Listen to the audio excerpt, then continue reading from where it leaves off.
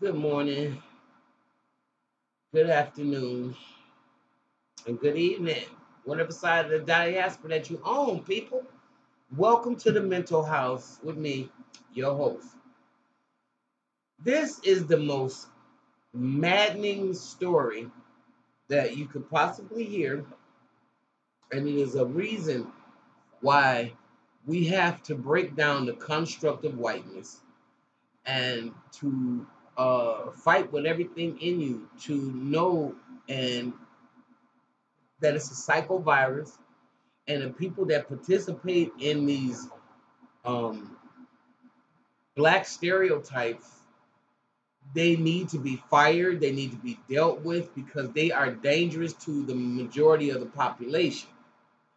When you have been inflicted with a psychovirus of racism, that you think that all black people are bad and you are the judge, jury, and executioner of these people, then you already know that the psychovirus has gotten you and you haven't educated yourself enough to know who you really are and who we really are. So with that being said, I have to read this article because this is so damn crazy. Okay. A white security guard in Ohio is facing criminal charges after he was caught on surveillance video pulling a gun on a black sheriff's deputy in full uniform because he was armed. I'm not joking. It's not a joke. It's for real.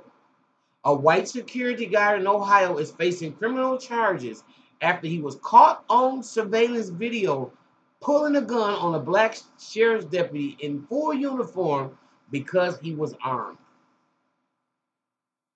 Lucas County Sheriff's Deputy Alan Gaston was on duty when he stopped by an IRS office in Toledo on May 31st to ask about a letter that he had received from the IRS. The deputy was dressed in his full sheriff's brigade. He had his uniform on with his badge and his gun clearly visible and his taser when he entered into the office. Gaston said that the security guard, Seth Uckland, told him that he could only enter the office if he put his gun in the car. The deputy said he couldn't do that seeing that he was still on duty, so he decided to turn around and leave the office.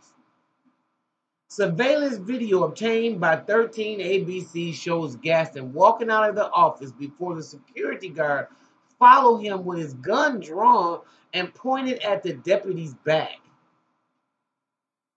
The guard followed Gaston to the elevator with his gun drawn the whole time. He tried to take Gaston into custody as he went to get into the elevator. Remember, I said a guard, and this guard thinks he got more juice than the damn deputy sheriff that just, okay, because I'm white and I say so. It's just sick, really sickening. And I know if I'm this frustrated, and it's like, are you guys serious? Are you really this stupid? Uh, anyway, Gaston, who works as a defensive tactic instructor, said he thought the best way to handle the situation was to walk away. I was basically preparing myself to be shot at that moment, bracing for a shot in my back. There's really no way to know how you're going to react when there's a gun pointed at you and when you think you're going to lose your life. I mean, this silly Billy, Mr. McGregor, fuck, actually has got the gun pointed at the man's back. Oh. Someone inside the IRS, check this out. Someone inside the IRS office called 911 during the ordeal, and several police officers were caught on a surveillance video arriving to find Gaston and his security guard still standing by the elevators. Check this out, though. The person that dialed 911 could be heard telling the officers he's got a gun and he won't leave. But never once did they mention that the guy was a police officer, a deputy sheriff. Never once did they mention that. They just said he got a gun. So what they're saying is anytime you're black, you got a gun, you black, you don't have a gun, you are a threat to white people. Now, this is all they're saying. So you can have the most fanciest job, you can be a bum. White supremacy is insanity to the 50th power. This dumb dude.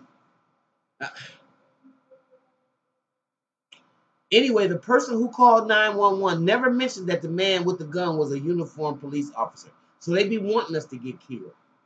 They use this is sick. Now Eklund is facing an aggravated menacing charge and expected to face court this week.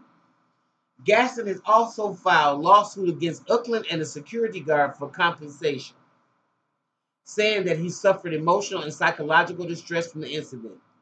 The deputy has been on medical leave ever since the ordeal. He should sue the company that he worked for. Did I say that? Because they should be sued for having somebody and hired somebody so damn stupid that don't know where his rank and file is. This is sick. And I'm telling all good people, white people of good conscience, y'all need to talk to y'all relatives and get their stupid asses in check. That's what you need to do. You need to talk to your racist relatives and don't leave it to Black Lives Matter. Y'all know who they are. Because this shit right here, excuse my language, is totally unacceptable. An officer of the law having his gun pulled on him by some knucklehead, probably not even a high school graduate, damn security guard with a gun. About to shoot him in the back because he entered the IRS in full regalia. Full regalia, he comes into the IRS office and he is about to get shot by some lowlife. It looks like a damn nerd. Ugh. Check the story out, y'all, because it's too insane. It's too insane. It's too insane, and you got to check it out. And it's enough. It's got my blood boiling because it's ridiculous. And I'm sick of this kind of stupid stuff every day, all day long. White people doing crazy, diabolical things to people because of the color of their skin. Y'all need to grow some backbones, you scary asses. Just crazy. I mean it. I mean, just out the box crazy. All right, y'all, I'm done. If you like what you hear, please like, subscribe, and share. And thank you for being out there. I had to get that one off. Bye-bye.